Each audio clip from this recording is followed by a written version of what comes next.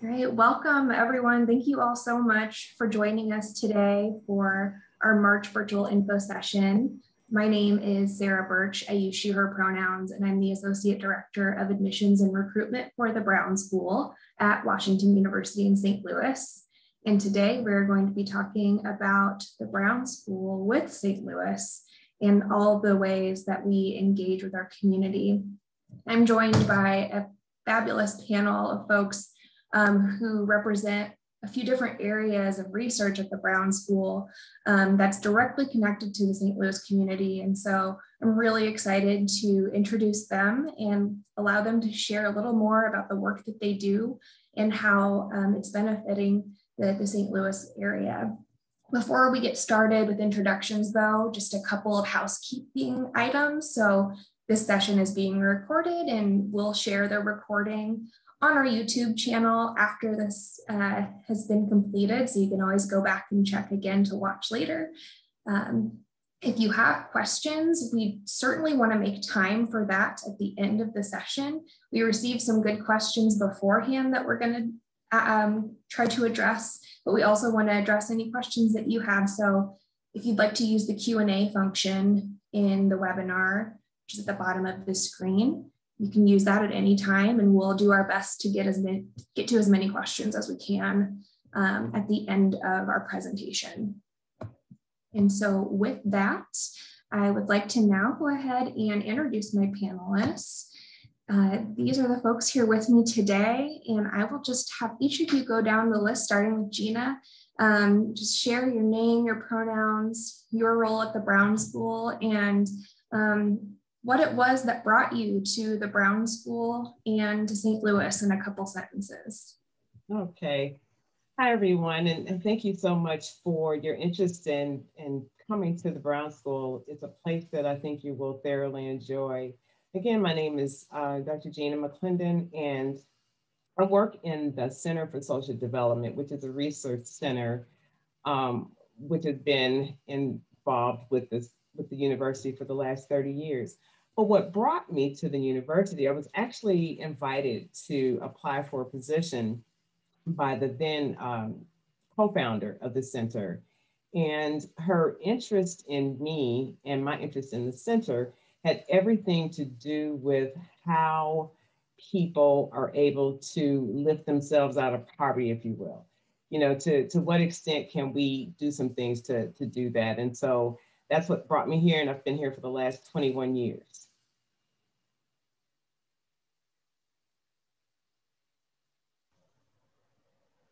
Do you want me to go next? Okay. I'm Nicole Doherty, she, her, hers pronouns, and I'm the Associate Director at the Brown School Evaluation Center. I've been at the Brown School for a little over 10 years now, and I came here due to a relocation of my family to the St. Louis region, and really I had previously been doing evaluation work with nonprofits as an internal evaluator, as well as in different consulting firms and think tanks, but was really excited about translating that work and doing evaluation in the context of higher ed, and really drawn to the Brown School's approach of kind of a very participatory approach to evaluation and engaging stakeholders throughout the evaluation process. So.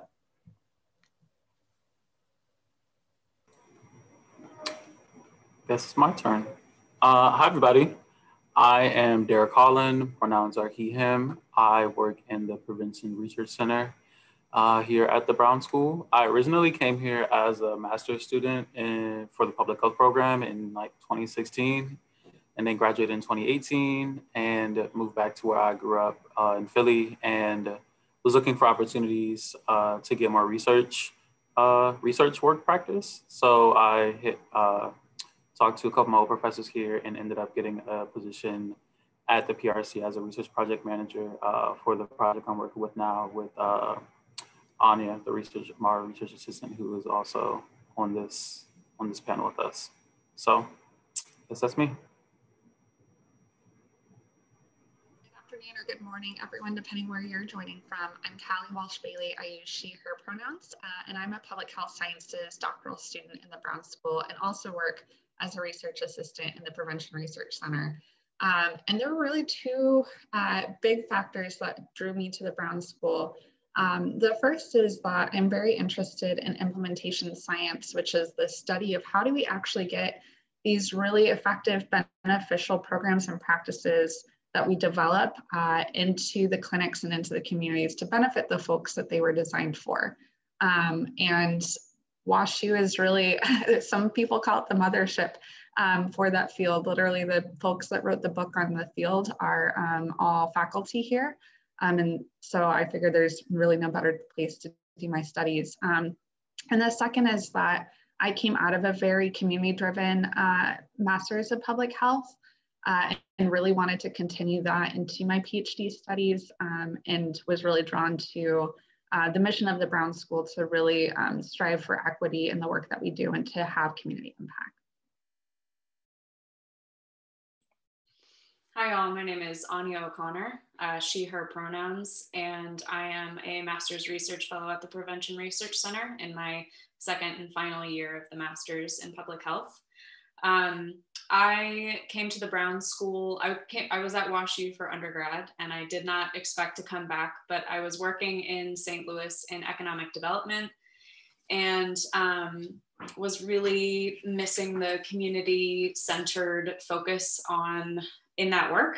And so I knew I wanted to go into public health to get sort of the tools and resources to be able to more effectively work with and in community. And the Brown School was a natural choice for that because there's, not only was it in St. Louis, which is where I was, but also a great deal of really good work happening. So that's how I ended up here. Hi, my name is Deja Miles. I am a joint degree candidate here at Washington University. So I'm at the Brown School and I also am participating in studies at Olin Business School. I've really enjoyed my time here at Brown, and originally I chose Brown specifically because I really wanted to kind of change the trajectory of infant and maternal mortality. I really saw when I entered the program, that is specifically what I was interested in.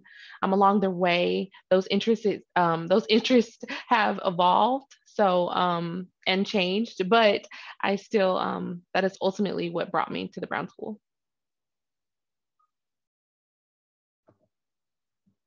Excellent. Thank you all so much. I'm really looking forward to hearing each of you talk a little bit more about the work that you're currently involved in. Before we get to that, I wanted to provide just a very brief overview of just some of the ways that the Brown School is connected to the St. Louis community. So it's kind of funny to think about this now because we've all been working remotely for a year, but pre-pandemic, I would be on the road recruiting and talking to students, potential students all across the country. And I'd always get the question, where are you located? Washington University, is that in Washington, DC? Is that in Seattle? So we would always have to say we are Washington University in St. Louis. But the longer that I've worked here, the more I just see how integral that piece is to the institution that is WashU, but also the Brown School. And so, we over the last several years of being an institution have built such strong relationships with local organizations. The Brown School specifically has over 300 affiliations with local organizations where many of our students participate in practicum. And over 200,000 hours of student time is dedicated in those spaces each year. If you'd like to learn a little bit more about practicum and field education and how you can get involved in St. Louis in those ways, we actually hosted a virtual info session last month talking all about field education at the Brown School, so you can check that out. But in addition to those organization connections, we have some really strong partnerships with some organizations, 2 administrative partners that you can read a little bit more about on our website, Family Forward and Better Family Life. Cynthia Williams is the associate or the dean for community initiatives at the Brown School, and she'll actually be talking about this and some more information about St. Louis during Admitted Student Week. So if you're an admitted student and want to join us for Admitted Student Week in April, you can listen to Cynthia talk more about those partnerships specifically. We have 3 community-based research initiatives: Health Equity Works, which is led by Dr. Jason Purnell; Homegrown STL, which is led by Dr. Sean Joe; and Community Academic Partnership on Addiction, or CAPA, which is led by Dr. David Patterson Silverwolf. Again, all of these you can find a little bit more information about on our website, but please feel free to ask questions and reach out if you want to learn a little bit more about these. And finally, we have 15 faculty-affiliated research centers at the Brown School. And we're going to be zooming in on some of the work of 3 of those centers specifically with our panelists today. So much of the work, it really is in connection and in collaboration in partnership with the St. Louis community. And that's what we're going to be really focusing on in our conversation today. We'll go ahead and get started with Gina and talk about the Center for Social Development and her work specifically of voter access.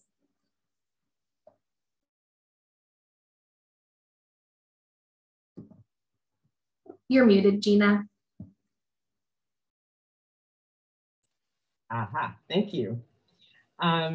So again, I've been with the Center for 21 years. And so in that time period, I've seen the center evolve into several different bodies of work. But again, we are a research center whose idea is to create and study innovations, interventions, and practices that help or enable families and individuals and communities to achieve whatever their life goals are. And so the reason why the center got started is we are of the belief that people are in poverty not because of bad decisions that they made, but because of bad policies. And so the policy end of the research that we do is just extremely important. And why do I say that?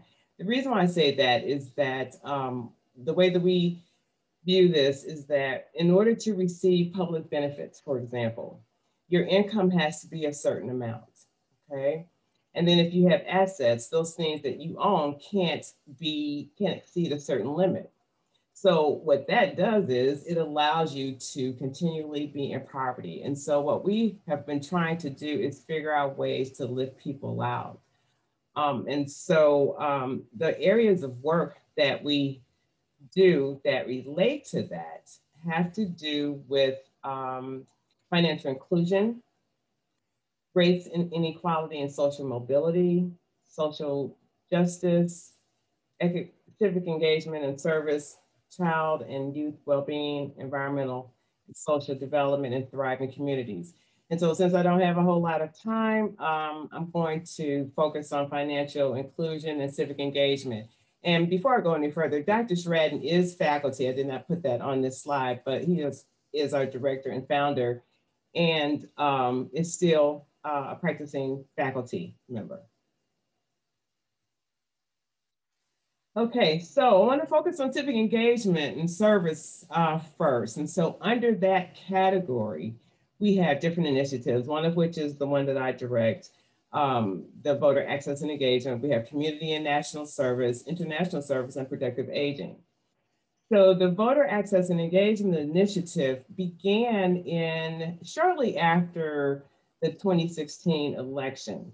I think one of the things that we agreed on is that we were concerned about democracy. So the voter access and engagement initiative is about protecting the democracy of people. It's about voting rights, and with a special focus on race and racism and racial justice when it comes to voting, because a lot of things that, when it comes to voter suppression, are targeted at people of color. And so when we first got started, one of the things that we had to do was to kind of take a scan and see what organizations were out there, who's on first, who's on second, how do we do this work? How do we build this work? We knew that we didn't want to do a couple of things. We knew that we wanted to do research. We knew that we wanted to create an inclusive democracy. We knew that we wanted to support other organizations with their advocacy and their engagement efforts. And we knew that we wanted to engage a new generation of voter protectors who are our students, right? So we wanted them to be prepared. So democracy thrives when it's practiced and not prevented. So as we were scanning and we were developing and figuring out what we were going to do, we decided to do a research project. And if you click on the research link there, this describes the initiative, the research initiative that we did.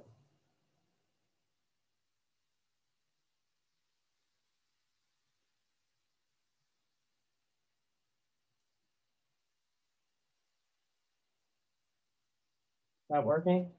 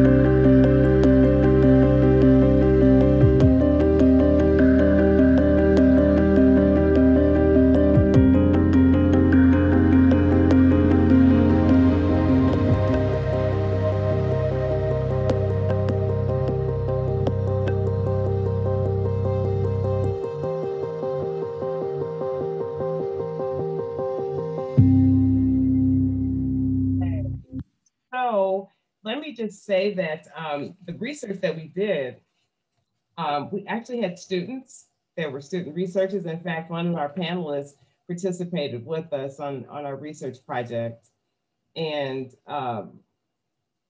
participated with us on the research project. And so that tells a story. So that happened right here in St. Louis, where we were really focusing on what are the things that prevent people from being able to vote. So again, you know, we're talking about a democracy now moving forward that's in crisis and that's rooted in racism when it comes to anti-protesting legislation.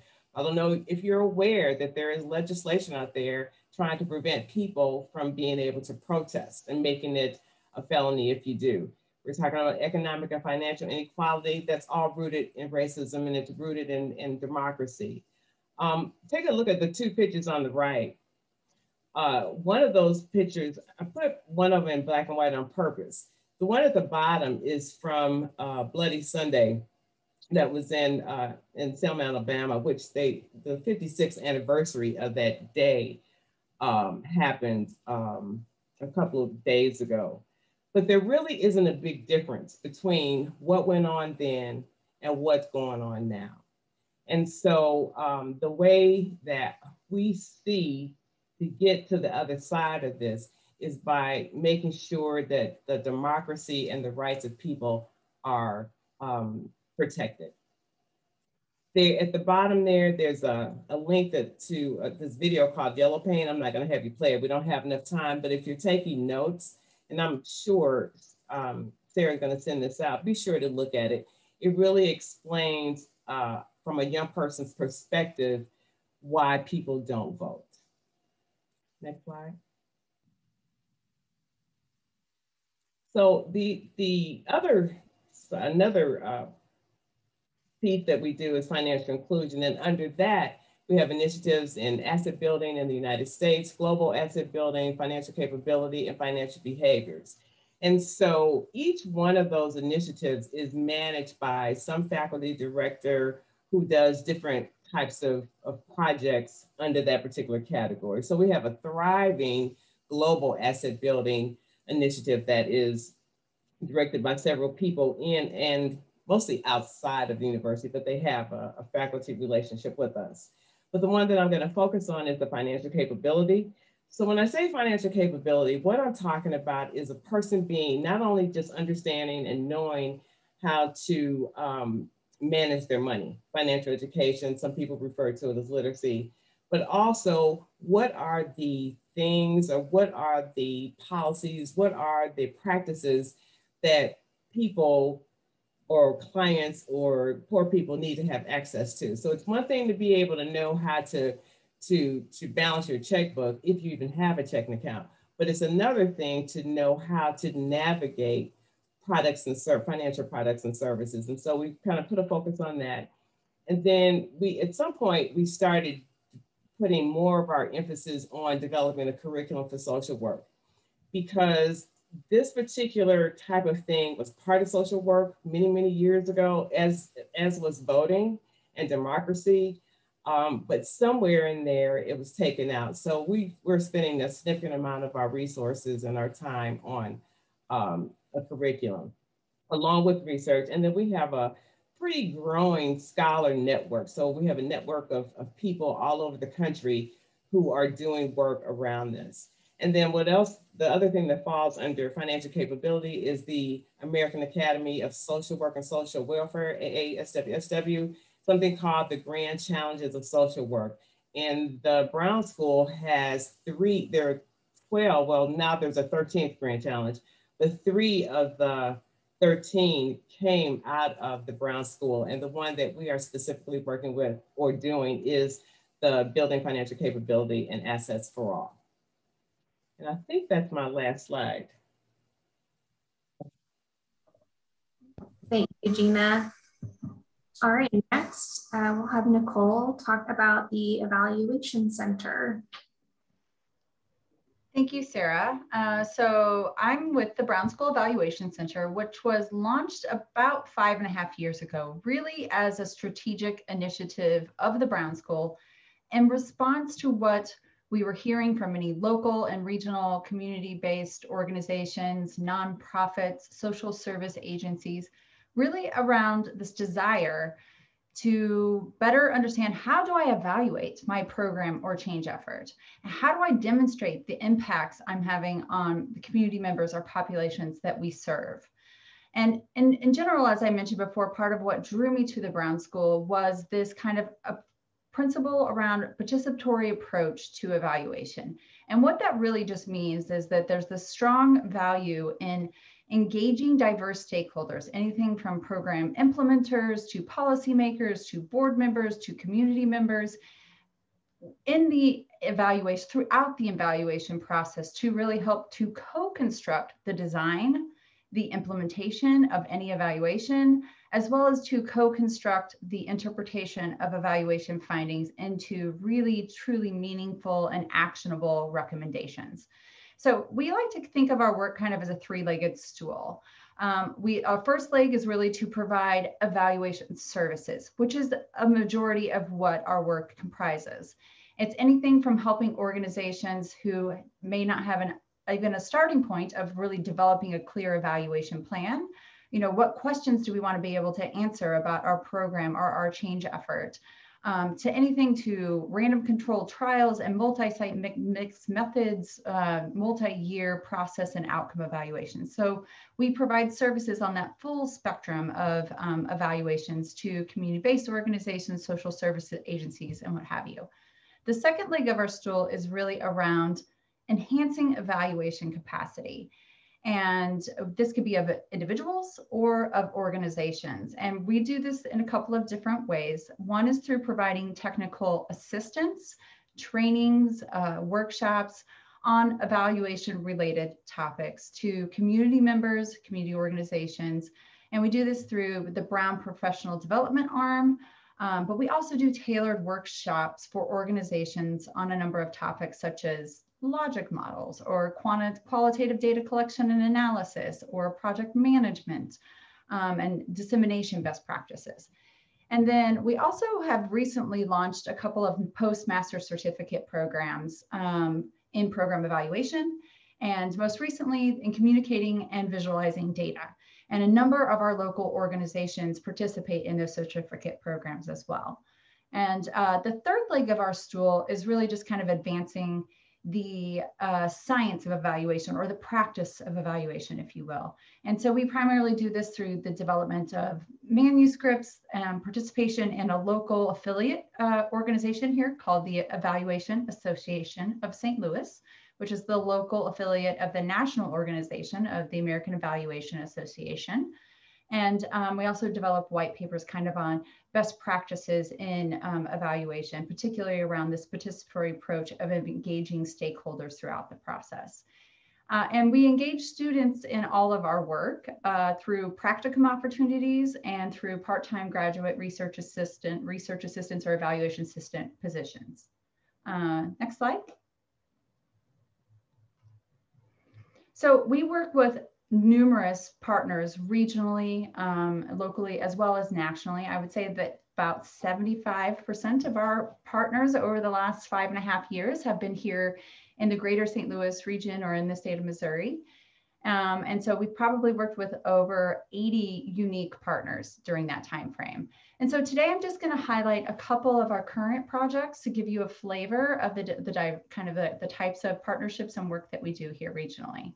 And the first of these is, it's a National Institutes of Health research grant, where we're working with individuals with intellectual and developmental disabilities, because we know that they are disproportionately affected by the COVID-19 pandemic. And so we're working in close partnership with the WashU Medical School, as well as a couple of other Brown School centers and faculty members, and with the special school district here in St. Louis, really on this grant to better understand and develop a strategy around implementing COVID-19 diagnostic testing for children with intellectual and developmental disabilities, and also identifying what are the barriers and the facilitators to the uptake of the effectiveness of this diagnostic testing strategies for families, caregivers, and educators in the school setting. And then also, lastly, to really better understand the best practices around how do we talk about COVID-19 testing in school settings. So our role, the Evaluation Center's role on this project, is primarily to lead multiple series of discussion sessions and interviews with parents, teachers, staff, and administrators, and also to facilitate community engaged data parties or kind of co-interpretation meetings. Again, like we said, we want to bring stakeholders to the table to help. They're really the experts, and to really co-construct the meaning of what we're learning and through various data collection methods. And then lastly, we also are supporting the development of tailored dissemination products about what we're learning to speak to different stakeholder audiences. Next slide. We are also working very closely with Big Brothers and Big Sisters of Eastern Missouri on a multi-year project funded through the Missouri Foundation of Health. And as you can see on this slide, it has 3 primary phases of work for this research project. And the first phase was really trying to better understand, and through the analysis of a ton of retrospective data, to understand the dynamic factors that impact mentoring relationships. And so we, the Evaluation Center, analyzed those data as well as collected new qualitative data through focus groups and interviews with bigs, littles, and staff and parents and guardians to, yes, understand really how and why these mentoring relationships are enduring or strong. And then the second phase of this work is where we are now. It's like we've actually learned a lot from these data and have some clear kind of recommendations about what that would help to inform Big Brothers Big Sisters kind of redesigning their service delivery model to be enhanced based on these findings. And then lastly, the third phase after that redesign would be to collect new data and understand what impacts the changes on the service delivery model are having for outcomes. Next slide. All right. Okay, so and then last project that I wanted to share with you all today is around Project Launch. It's an evaluation project, and Project Launch is an initiative with a local organization here called Vision for Children at Risk, and it's really just a child wellness promotion grant that's federally funded. And Vision for Children at Risk is really aiming to foster the healthy development and wellness of young children from ages 0 to 8 in the city of St. Louis. And so Project Launch is really, VCR, I should say, our Vision for Children at Risk, is really trying to improve coordination and collaboration among family and child serving systems. They're trying to better enhance the knowledge and related behaviors of parents of children from birth to age 8 on topics such as early child development and community, and providing more resources, and also increasing the capacity of early childcare providers on topics related to social emotional development. So we're working in close partnership with Dr. Trish Coles, faculty member here at the Brown School, to evaluate this 5-year initiative, and where we're employing, again, mixed methods of both a process and outcome evaluation to really try to assess the degree to which the goals and objectives are being met, and what are the barriers and facilitators to meeting those objectives. So those are just a flavor of some of the projects we're currently working on.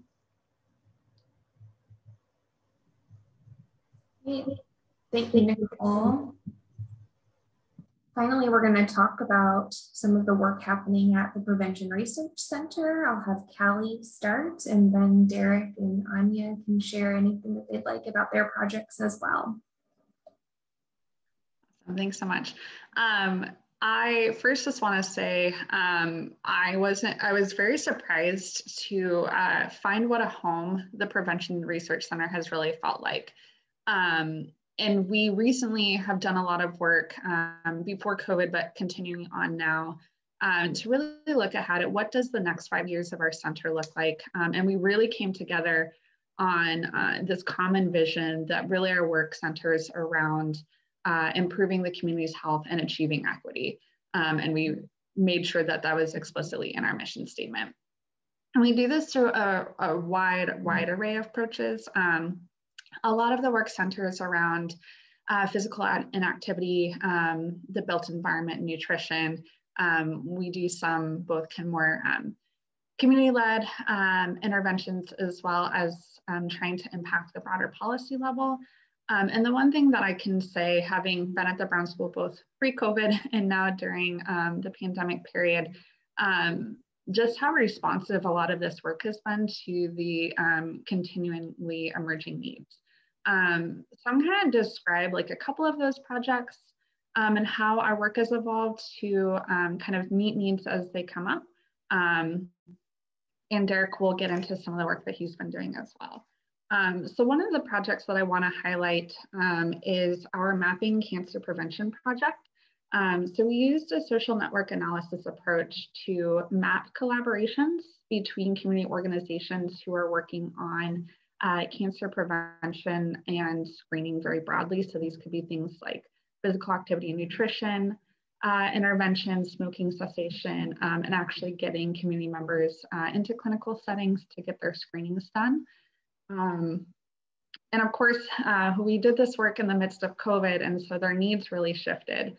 And as a student, I was really fortunate that I got to take the lead on the COVID specific arm and look at what these organizations are doing in not just the St. Louis region, but also some of the rural communities as well in the eastern part of the state to get a handle on what are some of their needs, what are their gaps for serving clients in their communities, and what are some of the resources that they need to be able to continue doing this important prevention work while also addressing pandemic related needs. And so we currently are in the stage where we're doing a lot of data sharing. So this wasn't intended that we just get, a paper or a usual academic product, but really wanted to put the data that we gathered back into the hands of the community organizations so they could use it to address the needs that we identified and better serve their communities. So we've been meeting with some local as well as regional partners, anywhere from patient advocacy groups to local chapters of the American Cancer Society, American Lung Association, kind of walking through our data, doing some of that science communications work so they can then pick it up and inform some of the practices and kind of some of the programs that they're offering in their communities. again, both in St. Louis and some of the more regional rural areas as well. And we're also supporting a rural federally qualified health center and a rural counties wellness council in writing a grant, again, using our study as pilot data to show some of the needs that have come up. And we're kind of lending our expertise to helping them secure some funding so they can build out programs to kind of meet as particularly food insecurity and transportation barriers for their community members. Another piece of work that I want to highlight that again is demonstrating how we've used data to be responsive to a community need is the Forward Through Ferguson group. So this was actually a group that was co-founded by a former Brown School student in the wake of Michael Brown's murder. And this group really focuses on bringing racial equity and justice to the North St. Louis region, which I'm sure many folks who have done their research on St. Louis has been a historically underserved and systematically disenfranchised community. So that again is kind of bringing data resources and funding to come up with goals that that community has identified to kind of strengthen that neighborhood and fund racial justice initiatives.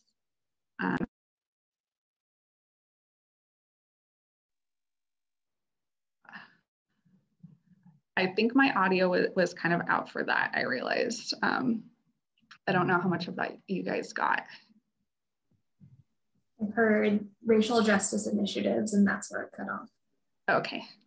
I think you guys got the rest of it. Okay. All right, now I'll have Derek talk about his project with Forest Park. Yeah, everyone. So our project, the project that I manage, and Anya is a master's research fellow with, sits within the PRC. So one of those very community focused projects is called, I guess internally, the Forest Park Visitor and Community Survey, and externally to most people, the Parks, which stands for Park Activity, Recreational, and Community Study. It's a multi-pronged, multi-year study funded by a community partner that started in 2019. The community partner is Forest Park Forever, and also works in collaboration with the city department, city planning department, and community organizations and community members within St. Louis. So our project has 4 main aims.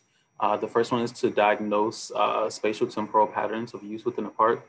So pretty much understanding who comes to the park, how many people come to the park, looking at demographic makeup of who comes to the park and what activities go on, or what activities those people do when they come to the park. The second thing we are trying to do is to understand who those current people are, as I said, and what drives them to use the park. So reasons to come or reasons people do not come or have access to or decide to access Forest Park, which for, I guess, people who don't know, Forest Park is the largest park in the St. Louis region and one of the largest urban city parks in the United States. It's often compared to Central Park in New York as one of the biggest parks in the country in our urban area. So the third thing that we also aim to do is to identify which members of the groups or communities aren't currently visiting Forest Park and why that's the case, as I said as well. And lastly, after going through those 3 other aims, to understand and develop actionable recommendations to provide to community partners, city partners, to improve upon the use and access of the park, park assets, improving access to the park for local residents, and currently trying to find challenging ways to, or currently trying to improve ways to get St. Louis residents to visit the park itself. So in this study that we're doing parks, there are 5, or really 4 main components that make up the study. 2 of the components, stakeholder interviews and focus groups, are qualitative focus, so I kind of lumped them both together, and that is a part or a piece of the project that Anya leads on. So I'll let you talk about that after I go through the other 2, or not, yeah, go through the other 3, which you also do most of the work with. So of the components of parks, SOPARK is the system for observing observing play in recreational communities. So Park is was developed by a researcher at San Diego State University. And I should also note that the principal investigator, the lead for the study is Dr. Deborah Salvo.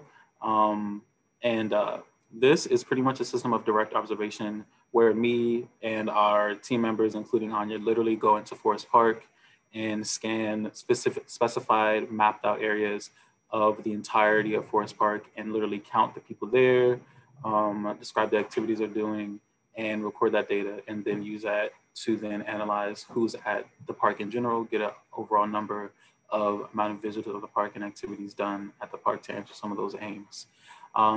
The other three, I should say, parts of parks that are more qualitative focus are Our Voice, stakeholder interviews, and focus groups. We conducted stakeholder interviews and focus groups in the last year, which comprised of about 25 different community members, including community members and stakeholders from aldermen, governmental officials, other community leads, and also community members. And the other aspect of the study that I will talk about really quick is GPS and accelerometry portion of the study, which hasn't begun yet. And another thing about our study is that was really impacted a lot by COVID. We were in the park every day conducting in-person interviews and literally counting people. So we actually had to stop early the SoPark portion of the study and kind of lean more into the digital capabilities of conducting qualitative research, which has been really great for us. And again, really great to have Anya as a part of our team doing really a lot of the work with this. So the GPS accelerometry portion of the study hasn't begun yet, but we are planning to try to start it in the summer, which pretty much utilizes GPS technology to track people who come through the park and patterns of movement throughout the park to understand how people utilize the actual Forest Park space, which is, I believe, 2 miles by 6 miles long. So that's really basic math, but I forgot the general area of it. So that's the GPS and accelerometry portion of the study. And Anya, I'm gonna let you talk more about Our Voice, and if you want to say any more about what we do with focus groups or what we did with focus groups and stakeholder interviews. Cool, thanks. So the qualitative portions of this study come from, the idea that we can't get all of our information about why people use the park or why they don't use the park from just observing who's there. So we've done a variety of different surveys and, outreach digitally and in person, as Derek mentioned, but the stakeholder interviews and the focus groups were really targeted and focused interviews with a variety of different people, stakeholders of the park, people who, represented organizations or city departments or nonprofits in the area, or wards of the city who might have something to do with the way that Forest Park is run and operated, and who have constituents or representatives or clients who may or may not use the park for various reasons. And we're now in the process of, we actually recorded all of those interviews via Zoom at this point, since all of this happened after COVID. And we have had those all transcribed. The research team's been editing the transcriptions, and now we're ready to actually begin qualitative analysis, which involves, trying to extract main themes from the things that people are saying, coding them, and then kind of doing a breakdown of what people are saying about how they use the park, how they don't use the park, and whether or not they have access and why. The portion of the qualitative piece of parks that I've been most excited about is Our Voice. No hate to the other portions, but Our Voice I think is the most exciting. It's a process out of Stanford University that's citizen science. So it's community-based participatory research in which actually all the data that is gained is done by community members. We give them a little training. They go out and collect information about their trip through and to the park. So things that make it easy for them to go, things that make it hard for them to go, and then anything that encourages or acts as a barrier to their use of the park. And they come back, we facilitate meetings with them, again, over Zoom at this point, where we work with them, where they extract themes from their data.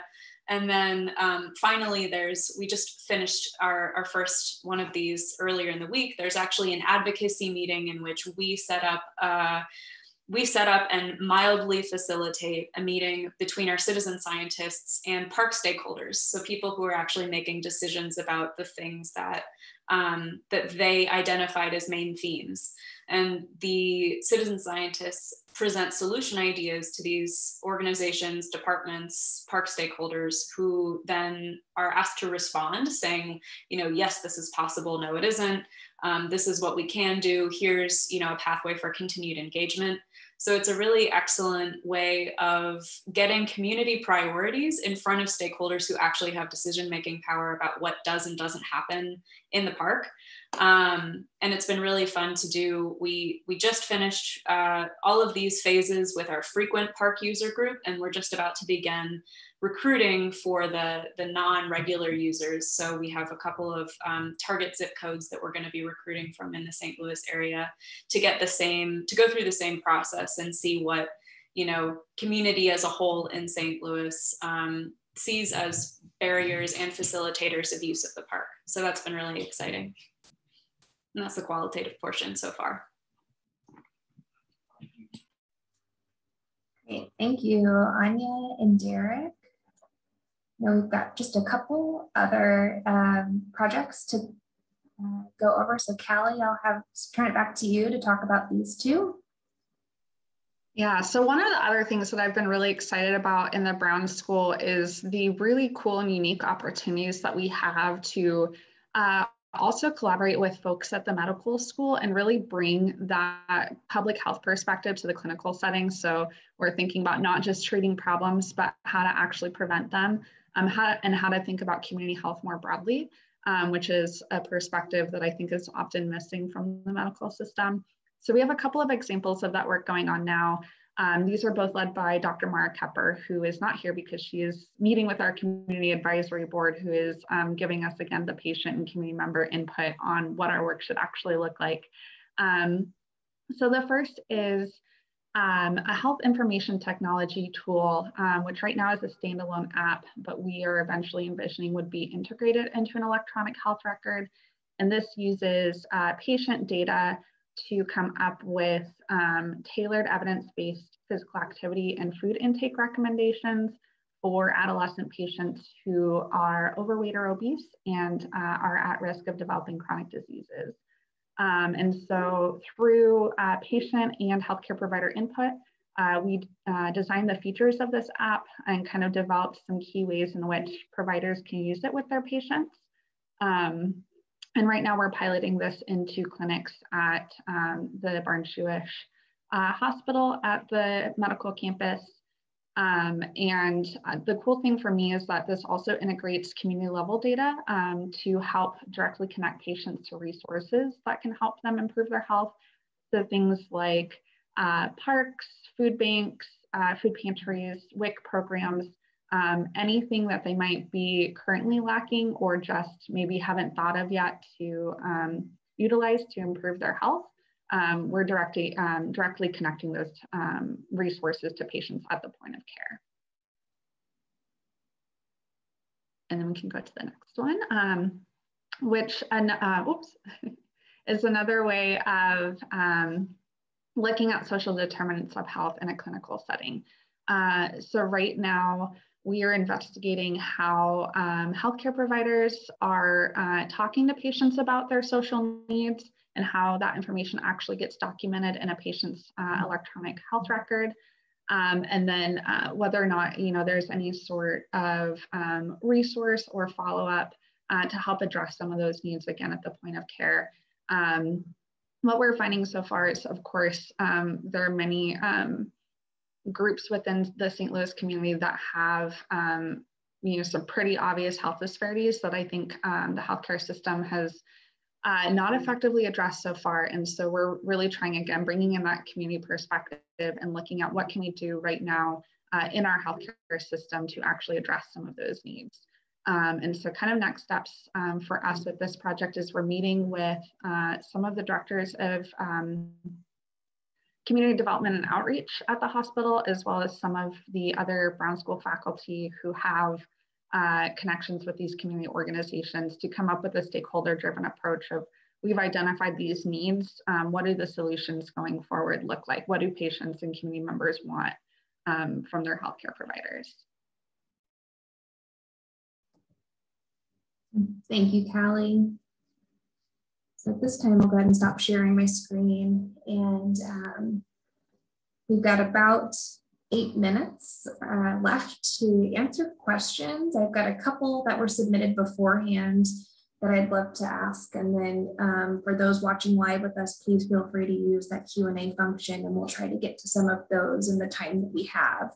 But the first one I want to ask, I want to loop Deja into the conversation, because someone actually asked, how have MPH students engaged in the St. Louis community? And of course, Anya and Derek, as an alum of the MPH program, can answer this too. But Deja, if you want to talk a little bit about how you've been involved as an MPH, but then you're an MBA student too, so you have kind of a unique perspective. Yeah, so my time at WashU has been extremely rich. I've really enjoyed my time. Nicole has been an amazing preceptor. So she has kind of molded me into a little evaluation, up and coming evaluation consultant. And so a lot of the project that I'm working on right now is the RADx project, and I really enjoy that. So I worked on everything from data collection through the focus group setting with staff and parents through special school district. And then I also extracted and cleaned the data. So that apart, a ton of the analysis. And then towards the end, and right now, we worked on the node reports and kind of really polishing and perfecting the communication strategies. And so that is where the project is right now. Most recently, I was assigned to like 4 other projects.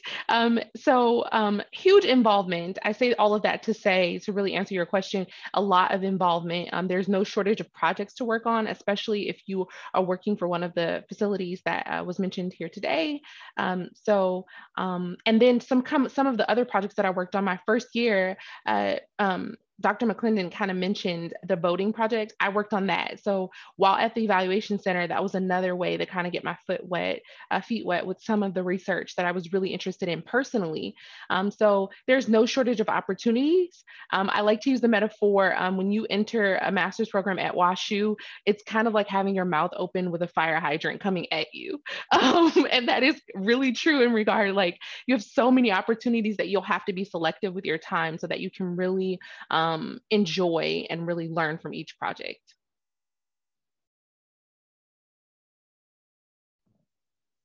Thank you. Yeah, and then I know, Anya, you were able to share a little bit about what the work that you've been doing. Derek, you are an alum of the MPH program and worked with the Health Equity Works project. Do you want to talk a little bit about how you got involved with that? Because I know a lot of folks are really interested in getting involved and want to know how you do it. So, yeah. Well, first of all, when I worked with Health Equity Work, it was called For the Sake of All. So I think we changed the name like literally right after I graduated in 2018. But I, as a admitted student, applied to be a Master's Research Fellow for a couple of centers, and decided to work with Health Equity, what is now Health Equity Works. And I think going on what Deja said, there were, and speaking, I think for my friends and people I knew in my cohort and even people after me, there are a lot of opportunities, not only for MPH students, but for all of the graduate students at the Brown School to get involved in research opportunities. And I also always say that the research faculty and the faculty in general at WashU are always very, I think, receptive to students, even like cold emailing them or coming up to them in class, like asking for research opportunities. I know specifically in the PRC, we are always getting emails about students who reach out to our associate director, our director, looking for research opportunities and taking on new research assistants on a consistent basis. And I also as a student, outside of working for Health Equity Works, was able to work with a professor in the PRC, Amy Eiler, from our practicum. By talking to her, she taught my health behavior class, and was able to also work with Dr. Daryl Hudson by just emailing him, asking him if he needed help over the summer with qualitative research. So I was able to get a lot of opportunities just by talking and networking with my cohort, and then just talking to and reaching out to professors who I honestly looked up and was interested in the work they were doing. That's really helpful. And hopefully that answers the question that was submitted in the Q&A. Now, how often does it occur that a student will begin and end up working closely with certain professors whose field work kind of definitively matches a student interest and future goals and while they're still in school? And I think the answer to that question too is, you may not be doing something that definitively matches what you think you wanted to come to the Brown School, but the work that you do will end up shaping what your interests are, if that sounds right from my student participants. Anything else to add about just getting involved in work and finding things that are really aligned with your goals?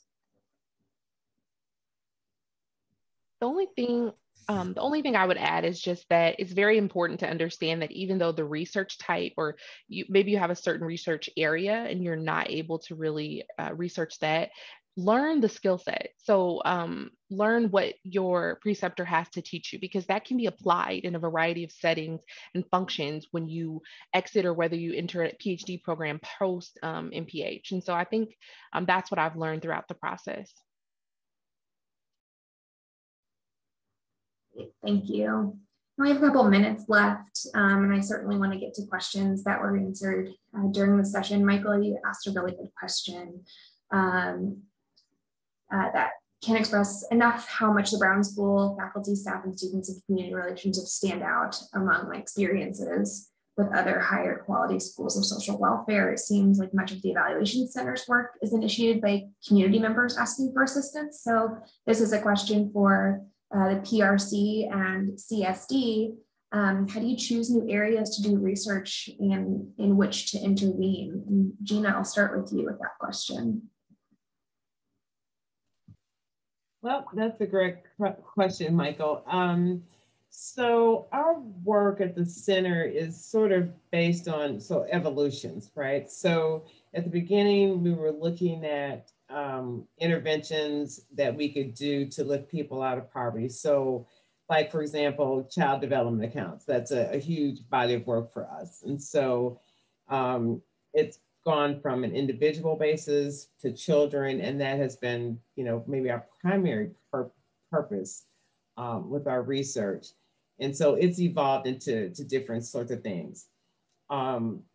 With the voting work, that actually came about because of what was trending, and it had a lot to do with what social work has done and could do to improve the quality of life for people. So that's sort of what drives what we do, sort of our mission, as opposed to just creating new bodies of work. And then of course, money drives that as well. So you need resources.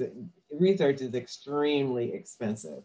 So we're very particular about what we pick to do. I can jump off of that. I think there's a couple of things that dovetail with the PRC's approach as well. As Dr. McLennan was talking about, that mission-driven piece is really important. So for every new funding opportunity or project proposal, we look at, is this mission consistent? And so for us, is this something that would improve the community's health and promote health equity? And again, kind of look at our strengths. So we have a lot of expertise in physical activity in the built environment, a lot of expertise in nutrition and prevention. And then again, the funding as well, just what is available. I know faculty in the PRC are very mindful of compensating students for their time and effort. And so what opportunities allow for funding a research assistant's time is also really important.